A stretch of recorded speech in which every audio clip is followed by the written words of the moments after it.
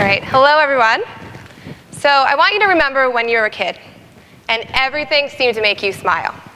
Like, these are pictures of me. When I was 5 years old, I used to walk around the house with a diaper on my head, and that was what made me happy. But nowadays, if I did that, you'd look at me like I was crazy. Also, when I was 4 years old, I loved little sandwiches like peanut butter and jelly, and that was something that made me smile, without a doubt. But one thing I loved the most was when my sister used to sing to me. So we're going to do a sing-along. You ready? If you're happy and you know it, clap your hands. If you're happy and you know it, clap your hands. If you're happy and you know it, and you really want to show it. If you're happy and you know it, clap your hands. That was pretty good. So you see, happiness can be contagious, but it's only if you let it. I don't believe that happiness is a feeling. I believe it's a choice that you make, and you all made that choice. Some of you even sang. So some of you who didn't make that choice, though, you're probably looking at all the rest of us like, what are these people doing? For instance, I want to play a video of a woman that I think makes happiness contagious, that you can tell that she's happy. So let's take a look.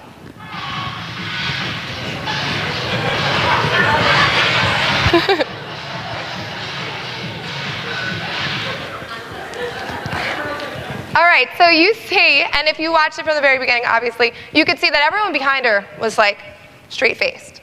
And then all of a sudden, they all started smiling. They were all really happy. And you can see she's in her element. She has better dance moves than I do, which is really hard to come by. But what would happen if someone close to her, let's say her husband, walks down that row, sees his wife dancing, getting into the groove, and says, what are you doing? You're embarrassing yourself. You're embarrassing me. And why are you so happy? We all know this feeling, or at least I do, that when you're at your highest high, there's always somebody that's going to bring you down. That might say, what are you doing? Why are you so happy? And it is our very interactions that can affect and do affect our emotions. Harvard researchers have actually confirmed, and yes, I did study this, I looked into it, I Googled it actually.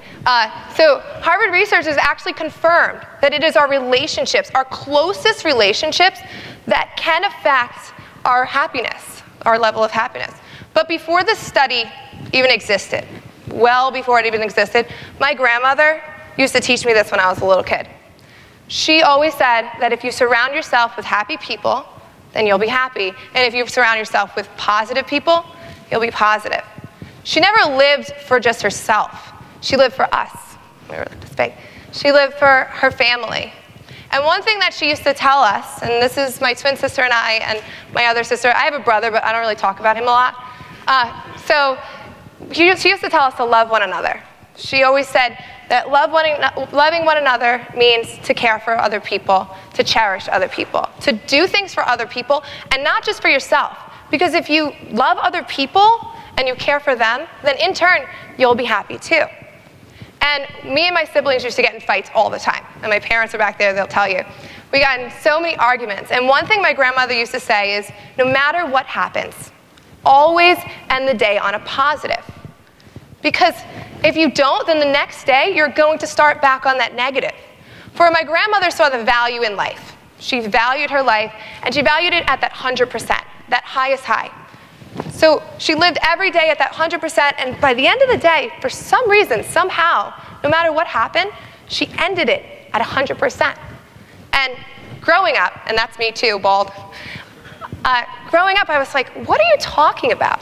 How is it possible for a teenager, if you're a teenager in here, how is it possible for you guys to stay at 100%? When you get to school and you have all of these interactions and you're going through your most awkward stage of development, okay, and those are me too, we all have them, all right? There's proof. So at this time in my life, I was like, how am I supposed to maintain 100% when everything in life, all of these interactions that I was going through were negative? When I was 6 years old and my teeth were really big, and I remember my mom bringing me to the dentist, and I had to get them cut down. And you can see in the middle, I had braces until I was a junior in high school, which is not really known. And I was wearing hand-me-downs every single year, because I have two other sisters. So you see, it is those interactions that play a role in our emotions. And at this time in my life, I could never see myself standing here.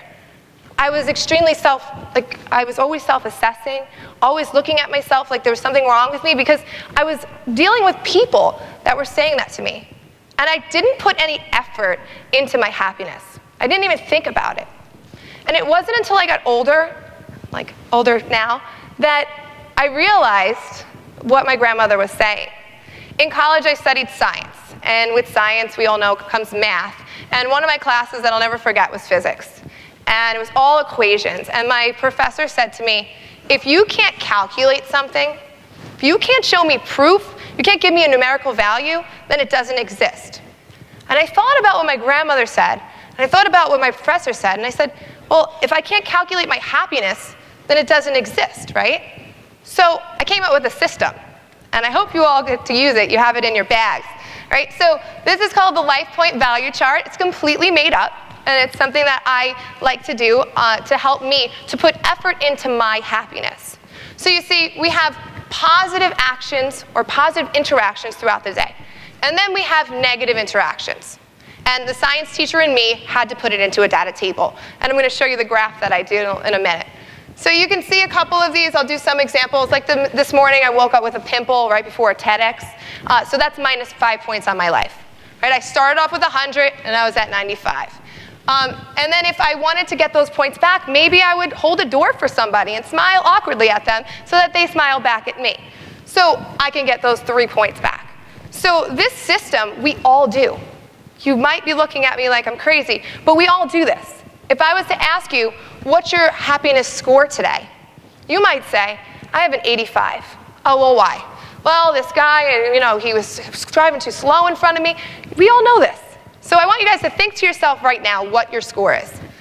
Are you at 100% happiness right now? Okay? So I'm going to plot an example for you of my day today. Okay? So this is the value of happiness, like my grandmother said. I'm going to always start off at 100%.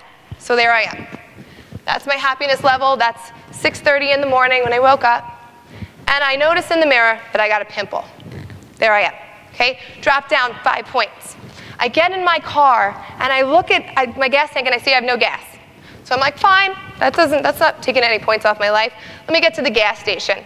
Get to the gas station only to figure out that I forgot my wallet. Boom.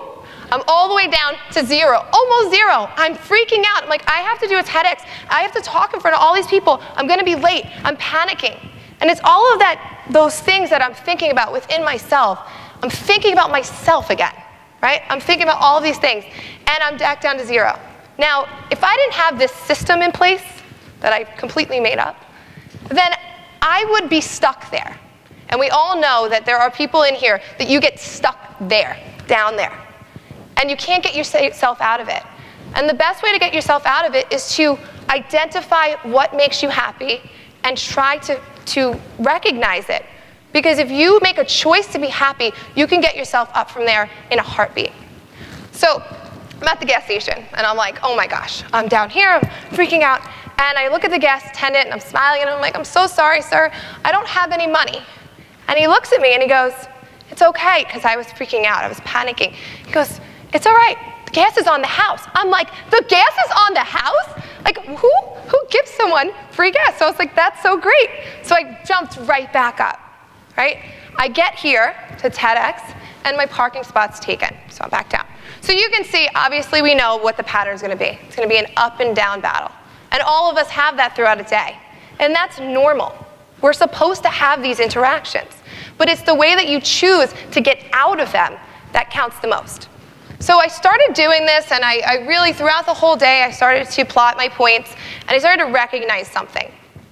If you look at this picture, and hopefully you know what this is, it resembles something. Raise your hand if you know what it resembles. Okay. So it resembles an electrocardiogram, which is the measure of your heartbeat. So I started to think, maybe that's what my grandmother was saying.